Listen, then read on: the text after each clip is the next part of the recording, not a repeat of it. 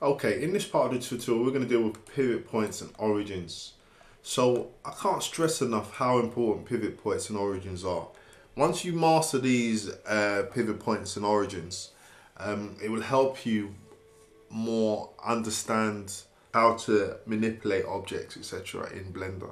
So it's very important that you understand how to use your 3D cursor, which is this object here, and your origins. Which if we add another object, I'll show you what an origin is. If we go add mesh cube, you see that little point?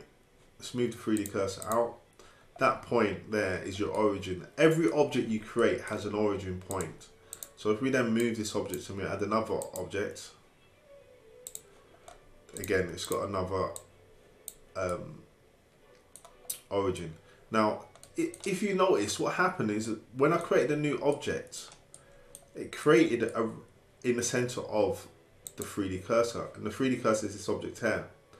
Now say for example we move the 3D cursor and then we go add cube, you guessed it, it's going to create it right where that origin is. So add cube, so there you go. So you've got your, that's your 3D cursor. So if you want to position an object, say you just wanted to position objects just there, right close by the face there, so we've got add cube and then create it there. So scale that down a bit. Okay.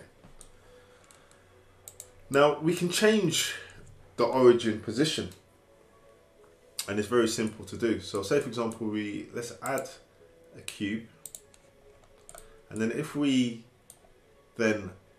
wanted this origin point in a different position. Now the reason why we would change an origin point position, I guess that would be an important place to start, is why would you need to change it?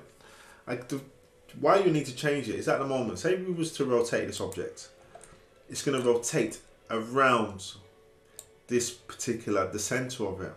But say we're doing some animation, or we want to, you know, rotate it, and we want to rotate it, but we don't want to rotate it around the center. We say we want to rotate it at the bottom of the object. And so therefore we're going to want the origin to be at a different place. So if we click on the 3D cursor, move it down, and then we go right click on the object, and then you go set origin to 3D cursor. You see it's moved now. So now if I rotate this object, it's going to rotate around that point there. So it's really important that you understand and get used to using your origins.